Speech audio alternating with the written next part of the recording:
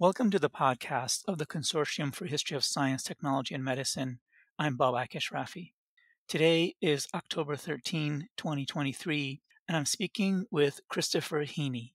He's the author of Empires of the Dead, Inca Mummies, and the Peruvian Ancestors of American Anthropology, which has just come out from Oxford University Press. Thanks for joining us, Chris. Thank you so much, Babak. I'm very happy to be here. I had a Pox Fellowship back in 2012, Right. which took me to Philadelphia and was completely transformative for what the dissertation and then now book became. And so it's lovely to be able to come back here and share a little bit of it with you. Well, it's a wonderful book, and I'm glad we could help a little bit. Why don't we start with what is a Peruvian mummy, and how does it differ from the images of Egyptian mummies with which we might be familiar? That's a wonderful question. Mummies as a term and as an idea really come to us through Europe's encounter with Egypt and the Near East in the 16th, 17th, and 18th century. And so that's left a mark on Egyptology and archaeology, but also popular culture, so that when most of us think about a mummy, maybe the thing that flashes into our minds is King Tut, Tutankhamun, or maybe more realistically, Boris Karloff as the mummy in, a universal horror creature feature, or more recently, Buffy the Vampire Slayer. But in Buffy the Vampire Slayer, what's lovely about that is actually a Peruvian mummy, even though it's kind of depicted like an Egyptian one. And I'm sure the listeners will be able to call that up in their minds, a body lying supine, wrapped up, bound together, looking well preserved, but certainly more dead than alive. The Peruvian mummies and Andean mummies, or mummified ancestors, actually reflect a very different Andean understanding of what a past ancestor was, which is not just somebody who's dead and gone, but still socially active and involved in the lives of the living. So for the Incas, this meant that they were seated and were carried about on litters and sat in their palaces. And in general, this sort of translates and the Inca example is the product of a longer Andean culture of interring ancestors and the dead in sort of seed-like bundled positions. Sometimes it's been likened to being wrapped up like a fetus, as if in death they were approaching how they were when they came into the world, but also in positions that suggested that, they were there to be interacted with, spoken to, and when they end up in museums, which is one of the things that my book is about, they are sitting, sometimes gazing at the visitor and viewer, communicating a very different idea, not death, but life and continuity between these different stages. When you say they're live and active, can you say more about why these bodies were preserved and how they were used or understood, especially in the expanding empire of the Incas before the Spanish invasion of the mid-16th century?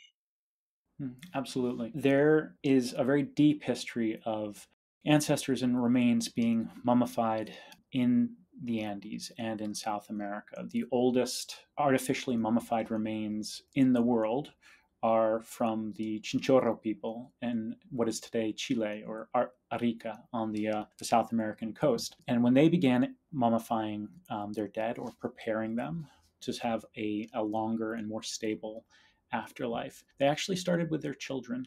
And we can understand that as being an extension of grief and an extension of loss that sought to turn maybe the hardest thing into something that could be born and also could. And this is where I'm drawing very much from anthropology and how they think of it as turning kin, children, and then later on ancestors, older members of society, into things like beings like seeds that could be offered food, beverages, could be given offerings to then communicate with the environments to support society, the living and their descendants. And over the next 7,000 years, sort of these different techniques of mummification, many of which relied upon Andean climates, very dry in some places, very cold in others, to turn ancestors and kin into stable members of society, at least for a little while. There isn't one long mainstream of mummification, and even talking about it as Andean means sort of a level of generalization that didn't happen until colonialism and the Republican period. But nonetheless, by around 1000 CE or AD, we see the development of what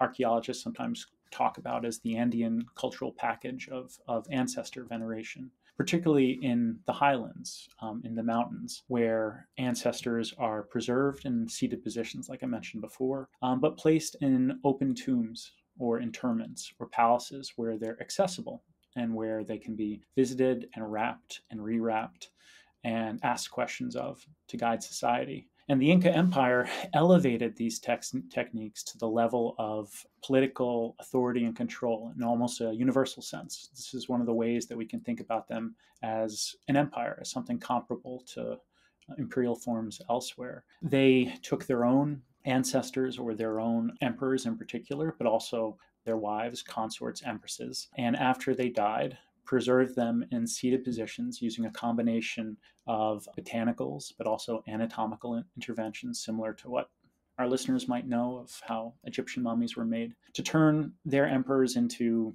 essentially everlasting beings who continued to own property, continued to own their palaces, continued to own the places they had conquered in life, that then supported themselves, their cult, but also the family members who continue to interpret their desires, many of whom have seemed to be women. Priestesses towards the mummies seem to have enjoyed a fair amount of political authority and control over relationships to those mummies. And it was a way that we can think of women's power in the Inca Empire. And the last thing I'll say about it is that some archaeologists go so far as to suggest that Inca imperial expansion spread some of these techniques of more permanent preservation to some of the people that they incorporated or sometimes tried to conquer.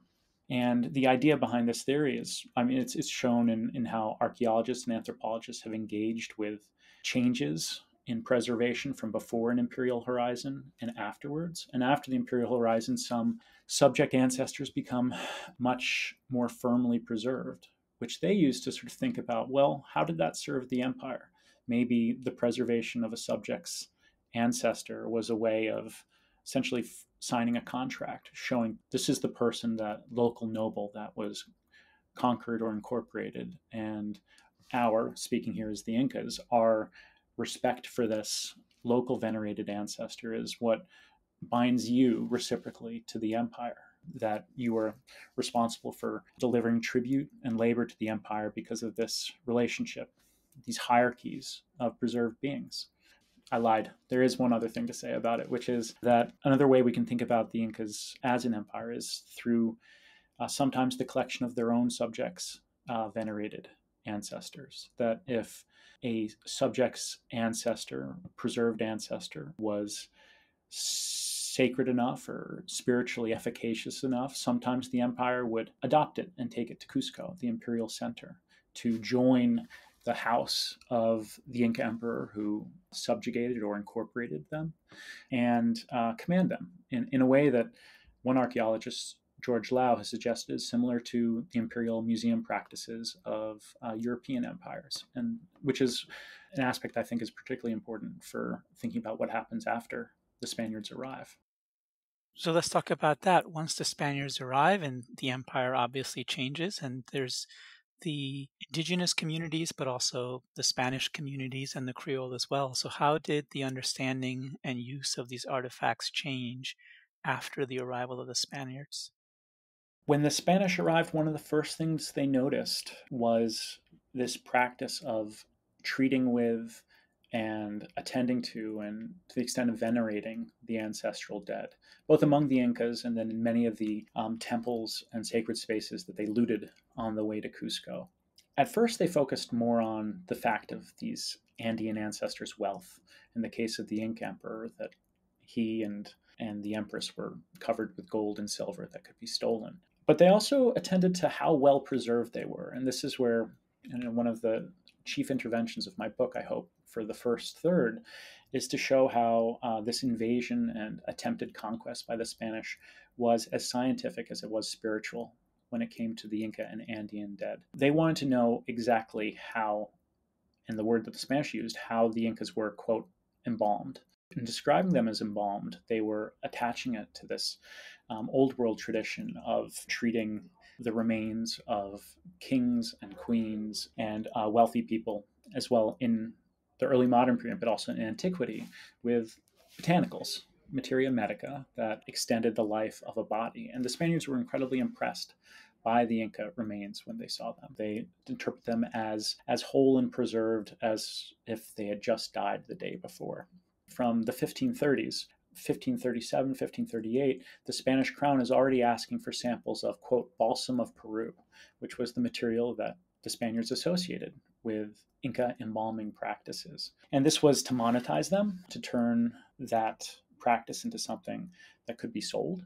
But it was also a way of trying to desacralize Andean empire and take it from a realm of the cosmic, where Andean ancestors outlived their sort of expiration of breath, could command the affections of their subjects and their kin, and shift into the realm of the scientific, saying it's not because that they were spiritually powerful, it's because they were treated by an Andean or Inca facility with anatomy, with botanicals. And so I think this is when the arrival of the word mummy to the Andes helps us think about power and control, and how scientific terms really try to simplify things and sometimes do violence to an original understanding of the dead.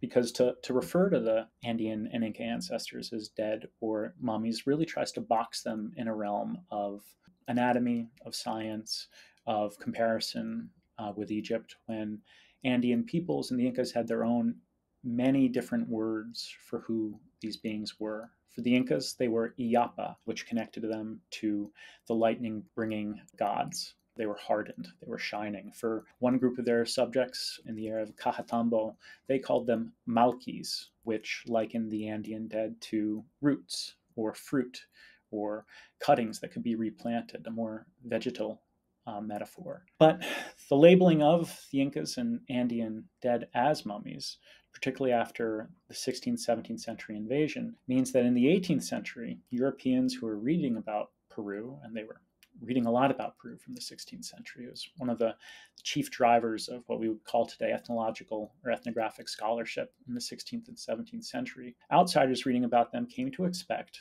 that if you wanted to look at mummies in the New World, in the Americas, that Peru was the place to look.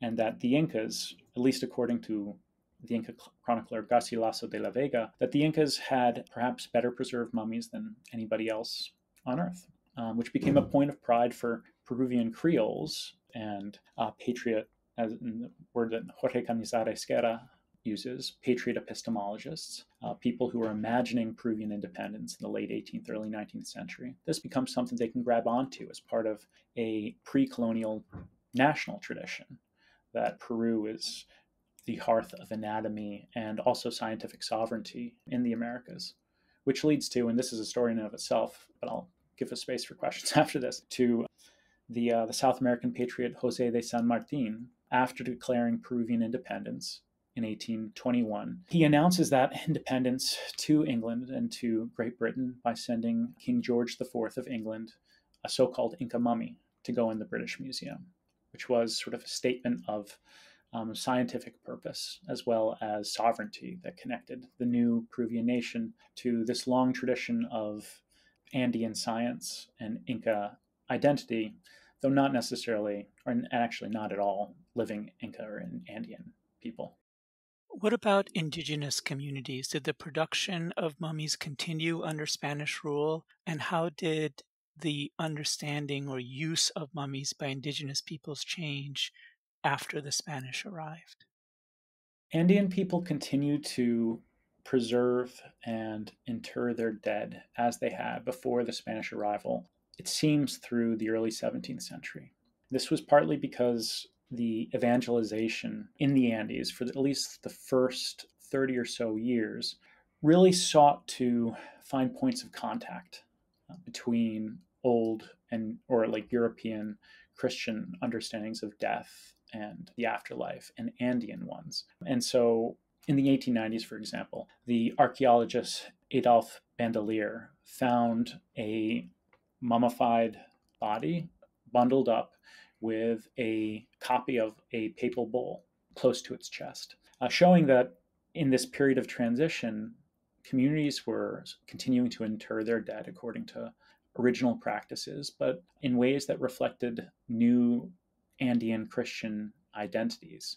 The hard and difficult line is that from the 1570s on, Spanish colonial and religious authorities tried to crack down as part of the Counter-Reformation and as a method of eliminating religious and political competition from the Incas and old Andean leaders. In the early 17th century in particular, Spanish religious orders conduct extirpations of idolatry in the Andean highlands, which forces many communities who had converted to Christianity, were worshiping in churches on the day of worship, but the day before were still visiting some of the ancestors and still moving occasionally individuals who died from the church into the countryside.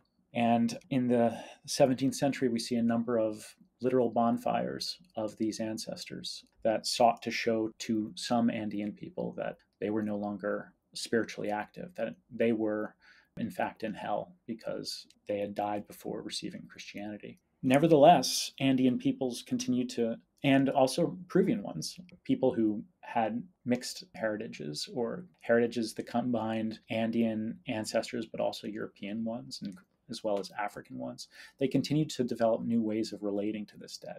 Perhaps they were no longer referred to as a specific ancestor identified as a personal ancestor, but they were described as the original owners of the land. The ethnologist and ethnohistorian Frank Salomon, in the area that he worked and works in Huarochirí, there these ancestors, these mummified bodies and sometimes skulls still encountered in the countryside, are referred to as abuelitos, or the little or beautiful grandparents, suggesting a relationship of descent, but that's also nonetheless somewhat anonymous. It's no longer a named individual, but a distant, more distant affine.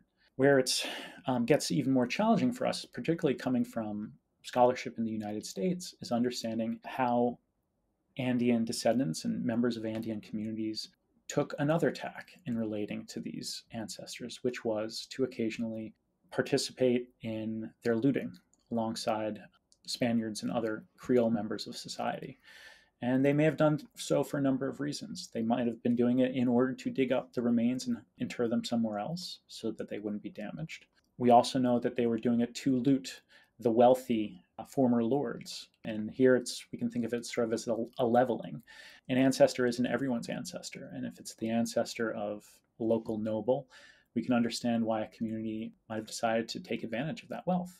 And then there's still more creolized or hybrid ways of interacting with the dead, which saw them as continuing to possess religious and political power, that interacting with these original owners of the land was a way of gaining purchase within colonial society. And so going into the 19th and 20th century, there is a broad universe of interactions with the dead. In some places in Peru and the Andes, Andean peoples are working with outsiders to open interments, particularly in the Andes itself. In the highlands, there are more reciprocal relationships that weren't connected to looting or exposure, but if a person ran across a mummified ancestor or kin as they were walking through the mountains, they would leave them an offering. And in still other places, it was a combination of those things where, if you came across a tomb in the countryside, it might be appropriate or possible to remove a pot or a ceramic, but in return, you don't disturb the remains and you leave them an offering. And so it's an incredibly complicated set of relationships that to this day shape the practice of what we'd call archaeology. But one of the things my book tries to show is that archaeology is as much an extension of colonial looting and extirpation as it is a science that certainly didn't arrive in the 19th century. I think it arrives and takes shape in the 18th century.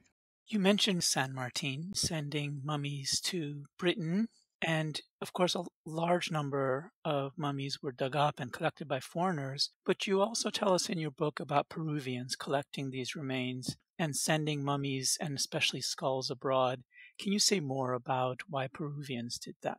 Yeah, thank you. This is one of the more challenging points that took me a while to sort of understand and wrap my head around, because one of the narratives that I think we have from the realm of the history of archaeology and the history of museums and cultural patrimony is that in these contexts that we might see as like post-colonial or as still colonial, the assumption is that it's the exterior market or imperialism that is pulling archaeological remains or indigenous remains. And this is true in many settings, particularly in talking about the United States and how settler colonialism and slavery shaped the collection of ancestors and kin in the Americas and in museums.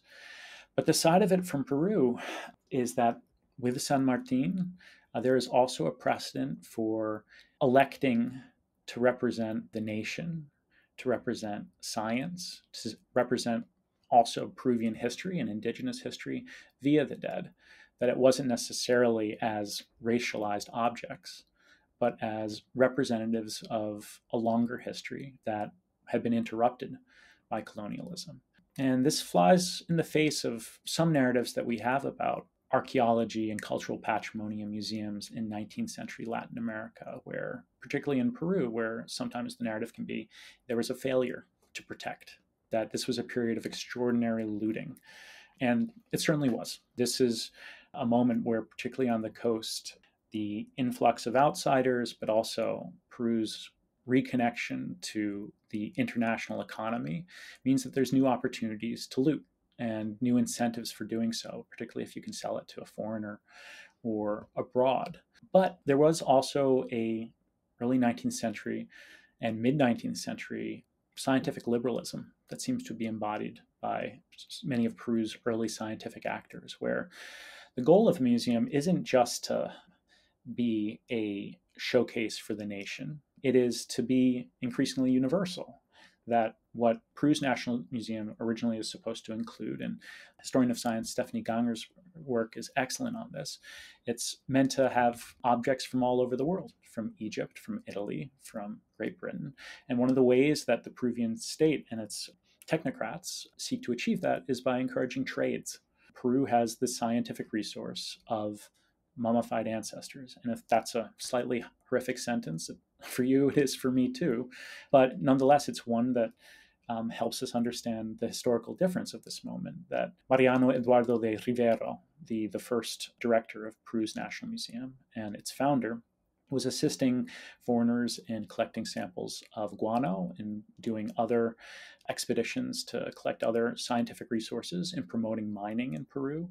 The idea being that what Peru needed was more interaction with outsiders and economies, and that there was a value in making sure that ruins weren't looted, but that there was a sociability and sort of peer equality that came from sending a mummy from Peru's National Museum to, for example, the Museum of Ethnography in Vienna, and that hopefully the Museum of Ethnography in Vienna will send something back and thereby enrich Peru's National Museum. By the late 19th and early 20th century, though, it's a slightly different value. And by that point, Peruvian scholars and the state are becoming aware that the looting has been massive, and that there are real reasons to sort of extend laws that make it harder for foreigners to export remains and artifacts. But nonetheless, you still have some Peruvian intellectuals and scholars exporting now less mummies, but now more skulls to engage with 19th century and early 20th century Americanist anthropology. Sometimes in a way that sort of fueled some of the racialist hierarchies that anthropology trucked in, but also occasionally to challenge them. The last chapters of my book focus on trepanation, which is a surgery that seeks to relieve pressure on the brain by elevating or removing a piece of skull. And we know of its global antiquity because in the mid-19th century, a series of Peruvian antiquarians proved it, showed that before the Spaniards arrived, Inca and Andean people were practicing trepanation. In fact, it turned out by the late 19th century, they could argue that the Incas were more successful at trepanation than any other person worldwide, including Europeans, through the late 19th century. And then in the last chapters of my book focus on an Andean archaeologist named Julio Cesar Teo, who was probably Harvard's first student from Peru. But he started his career as a surgeon and realized that his own father had provided a trepanned skull to a Lima doctor and anthropologist, who then sent it on to Chicago and then Washington, D.C. And he realized that there was a larger debate happening over Andean society through these trepanned skulls that he wanted to be involved with. That for him was a way of showing that people like himself, a person of Andean descent, had a history of science and medicine that in some cases was superior to that of Europe. And so he brought his massive collection of trepanned Andean skulls to the United States, ultimately selling them to a Harvard alum, which is why they're in the Peabody Museum today. And so that story also challenges our understanding of what is exactly happening in the export of remains. That, of course, it fits into this longer history of race and extirpation that made non-Christian tombs in the Andes more vulnerable to looting and appropriation. But you also see Peruvians and people of Andean descent trying to turn these original violences into something that could heal and also carve a place for them in the larger landscape of the history of science and museums in the Americas and world. So as a result of these processes you're describing, enormous numbers of Andean remains, mummies, and skulls were collected by institutions in the United States and Europe. How did collecting, studying, displaying these artifacts transform anthropology and archaeology? This is maybe one of the more polemical points of my book, and I totally am embracing that. In connecting Inca mummies to Peruvian ancestors of American anthropology, the book is making a larger argument that these earlier colonial and republican engagements between outsiders and Andean peoples over the dead was foundational to a particular branch of Americanist anthropology, the Americanist anthropology that focused so much on human remains in the 19th century and the early 20th century, and whose legacy is still with us in the museums that they built. My book shows that between 1820 and 1920, anthropologists in the United States collected more remains, human remains, ancestors, kin, mummies, skulls from Peru and the Andes than any other single population. This means that the largest single population at the Smithsonian today are so-called ancient Peruvians or Andean peoples from Peru and some from Bolivia. This is also true of the collection of Samuel George Morton, the infamous craniologist who lived and died there in Philadelphia, who had more ancient Peruvians than any other single group in his collection. It's true of Harvard, who by their fifth or sixth year, 2/3 of their collection was from Peru. It's true of American Museum of Natural History, the Field Museum, and the Museum of Us in San Diego, formerly the Museum of Man. And rather than take those points as incidental or just simply, a numbers game, counting, measurement, I argue that that's actually tells us a story about the history of science and the history of anthropology that says that approaching it exclusively from a U.S. perspective isn't going to help us understand how fields get built. And the crucial hinge for that, and this is what I researched there in Philadelphia, is Samuel George Morton. Before he started collecting, there were Andean and ancient Peruvian remains in Philadelphia. In fact, they were at least 2 times more numerous than indigenous North American remains in the collection of the University of Pennsylvania by 1830, which was partly a story of Peruvian independence and foreign collectors going to Peru to collect skulls. But what Morton did through his landmark book, Crania Americana, was to show how large series of a particular population could be used to mount larger scientific arguments. Before him, collections largely focused on types, individual skulls that could be generalized from and used to say this is a Mongolian type or this is insert fictional race here. That sort of has us thinking of Blumenbach and his 5 skulls and 5 types of humanity that racialize large groups of people into particular boxes. After Morton, single types become insufficient for the type of arguments that he sets people onto.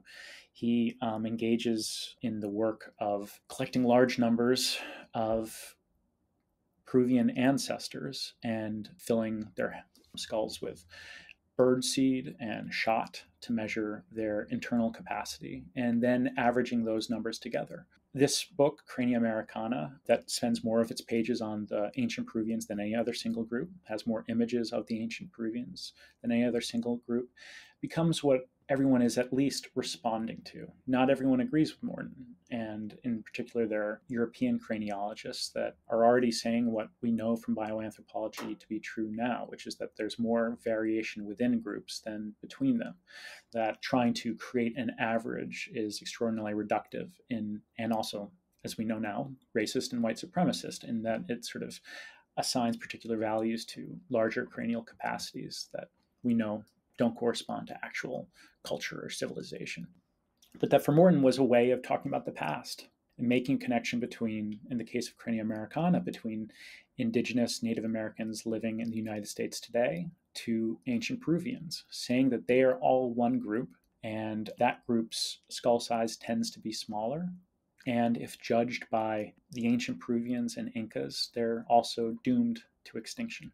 And I think this is one of the legacies that's at the heart of the practice of the collection of human remains in the Americas that accelerates through the ancient Andean dead. And even if people are contesting Morton, they're still presuming, in the 19th century, white scholars in particular, are still presuming that the way you do it is by building larger and larger collections of human remains, which is how you get to the Smithsonian having so many remains from all over the world, but particularly from Peru. So many that in 1965, when the Smithsonian opens its very first hall of physical anthropology in the National Museum of Natural History, the first thing a viewer sees is the so-called skull wall, 160 ancient Peruvian skulls arranged in the shape of a mushroom cloud to tell the story of all humanity's growth. The stories that anthropology and archaeology want to tell themselves about their birth as a science or transformation as a science tend to focus on the culturalist interventions of Franz Boas and how it has become an anti-racist, an anti-racializing science, which is an extremely important part of the story. But the physical infrastructures that this earlier era set up are still with us, as seen by protests by groups like Finding Ceremony there in Philadelphia regarding the Morton collection and the attempt to retrieve the ancestors and kin of Black Philadelphians, to the Smithsonian, where laws related to NAGPRA and NAGPRA for other museums have affected the return of many ancestors and kin, but not others. NAGPRA and museum debates in the United States largely have focused in national terms on Native North Americans, Black Americans, leaving out the communities that were collected from further abroad. And some people have called for acts like the Native American Grave Protection and Repatriation Act, which is NAGPRA, passed by the US Congress in the early 1990s, for other communities, African American communities, for example, as well. These moves are important and they're good, but it still leaves to the side the single largest population in many collections, which is ancient Peruvian and Andean remains, which it's almost fitting. They become like an alpha and omega of the story of how anthropology and archaeology brought ancestors and kins from interments to museums throughout the Americas. Chris, you have so many interesting stories and insights that you found in the United States and in Peru in your book. Can you tell us a little bit about your research process and the sources that you found about Andean remains and the way that they were moved or used? This is a question I've been thinking a lot about since I've started talking about this book with students and visiting classes. And one of the things that they have noticed, and this was actually in a wonderful class of graduate students taught by our colleague and friend Rosanna Dent. And one of the things they noticed was just how many of my archives were from the United States, Great Britain, Spain, not Peru. I visited at least 26 archives and museums to research this, and the majority of them are outside of Peru. For the last several chapters, those fewer archives from Peru are crucial for late 19th, early 20th century archaeology and museum building. The story of the Peruvian National Museum, for example, couldn't have been written without Peruvian sources. But the sheer number of materials from U.S. institutions, it can mark a few things. One of them is not flattering towards me. It might reflect, sort of the positionality of my research. the imperial nature of studying a process of what is sometimes imperial collecting, that, if I'm focusing on the US archives, that maybe I'm just reflecting the US story. And I think, I've been conscious of that and tried to correct for that. I also think that it does show, a real phenomenon, which is just how much of the history of science and museums and indigenous history in Peru is in archives elsewhere other than Peru, which has had a real effect on, I think, the history of science and anthropology in Peru. That, that the 19th century is sometimes treated, and this I think is true of other places as well in the global South, as a period of foreign colonial actors doing science, because there are less national archives to tell that story. These archives, though, I like to flip the interpretation there, show that how many of these archives outside of Peru are just filled with references of these foreign collectors working with or relying upon the labor of Peruvian or Latin American scientists, doctors, collectors, museum builders, whose own institutions maybe didn't survive the 19th century, but were transformative for the study and collection of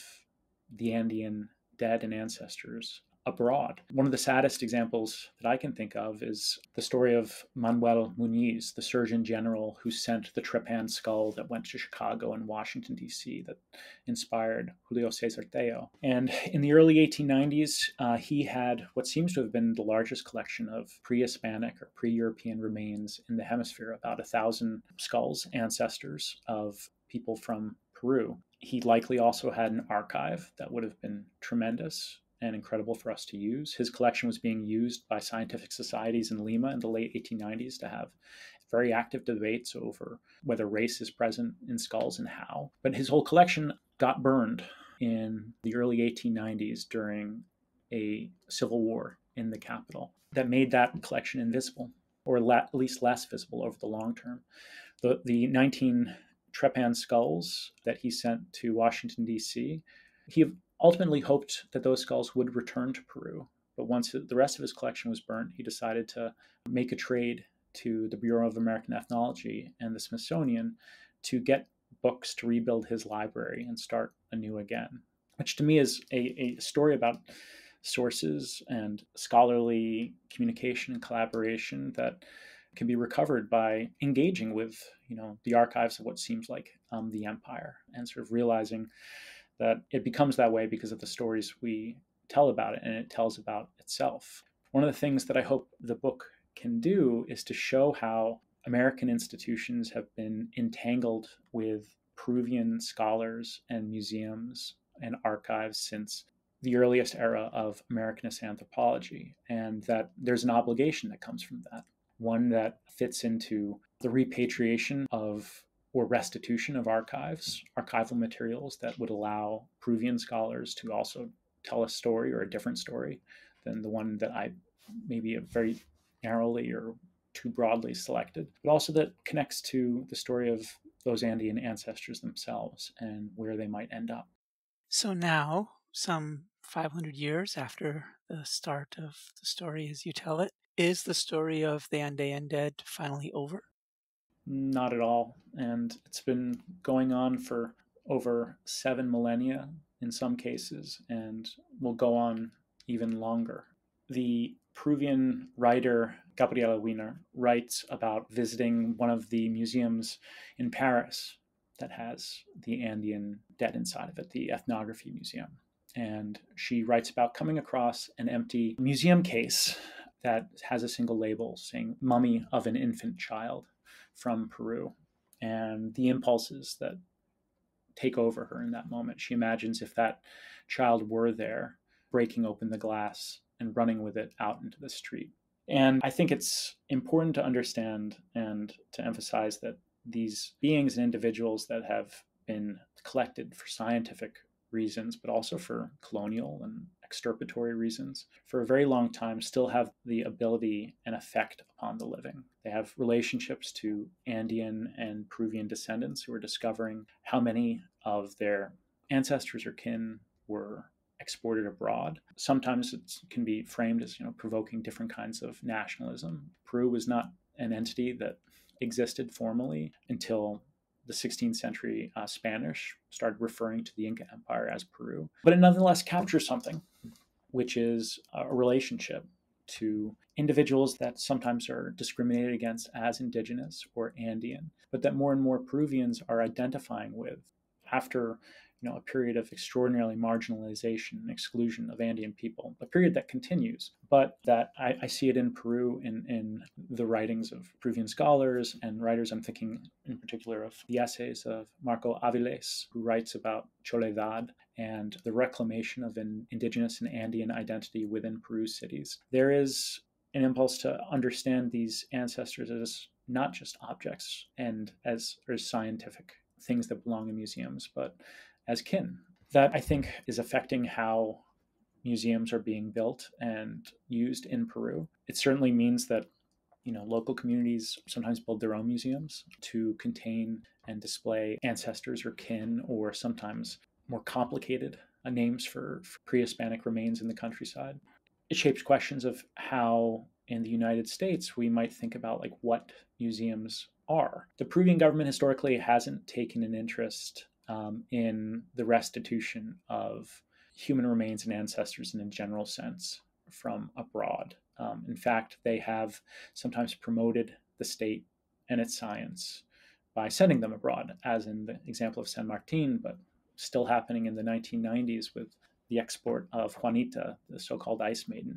This means that a number of institutions in the United States, while they engage in questions of how did they come to have so many ancestors and kin from other people and places, are going to be wondering what to do about the Andean ancestors that they have. Is it something that the Peruvian state would take an interest in? Or is it something that is an opportunity for these museums to engage with communities in the Andes, not just the state, but some of the specific places that these mummies and ancestors came from? It's also an opportunity to engage with Peruvian Americans and to have that stake be recognized in how the story of science, but also, as in the case of trepanation, healing and anti-racism in the history of anthropology, how all that could be represented in American museums and institutions.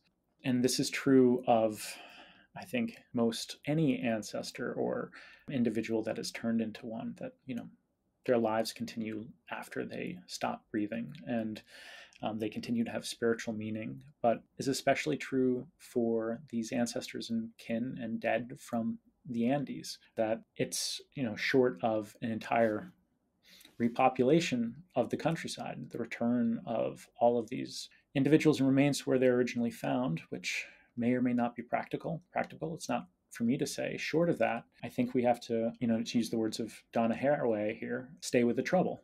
That this is a place where the history of science and the history of museums benefits a lot from saying, it's rushing to a solution isn't maybe the right choice here. The point is to listen, and to listen to all the different ways that this literal dead that U.S. institutions has gathered up in the name of science, how it makes them responsible to the living as well, to other countries, other histories of ancestry, of the sacred and science, and waiting to be asked to do something more. Well, thank you, Chris, for making this history a living story for us and for sharing your work and your perspectives with us. Thank you so much, Babak.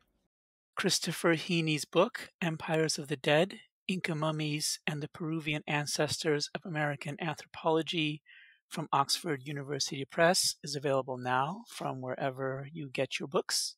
You can find more resources for exploring this topic as well as others at www.chstm.org. This has been a podcast from the Consortium for History of Science, Technology, and Medicine.